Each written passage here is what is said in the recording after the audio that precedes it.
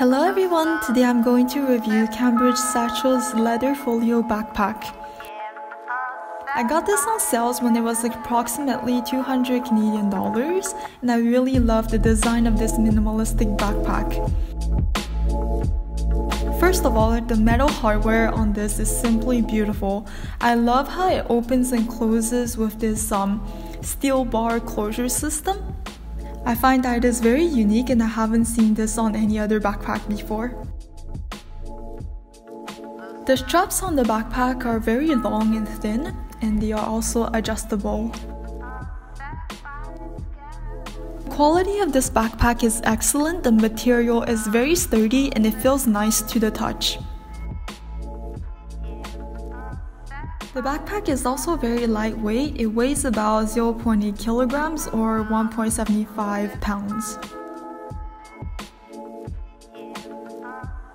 One stylistic feature that I really like about this backpack is that it channels a vintage vibe and it looks really sleek when you are wearing a semi-formal / business casual outfit. I just find that it looks more like a grown-up backpack but with an unconventional twist to it.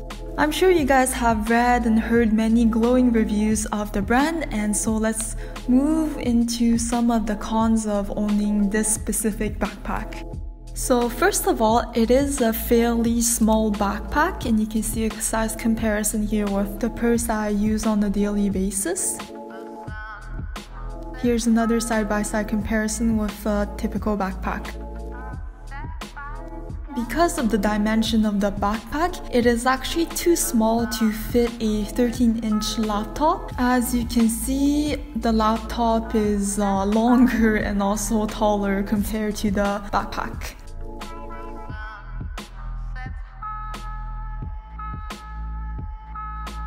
So what can fit in here? At its maximum capacity, I can fit into it a small novel, a small notebook, my compact umbrella, and also my tiny wallet. But even then, I have to Tetris my belongings into the backpack because its width is very small. And lastly, I'm fitting in a small pouch. So this is really not a lot of stuff, but you can see my umbrella is bulging out at the end. If you're not someone who carries around a lot of heavy or big items, then this is perfect for you. It is not a backpack that you can travel with due to the size restriction.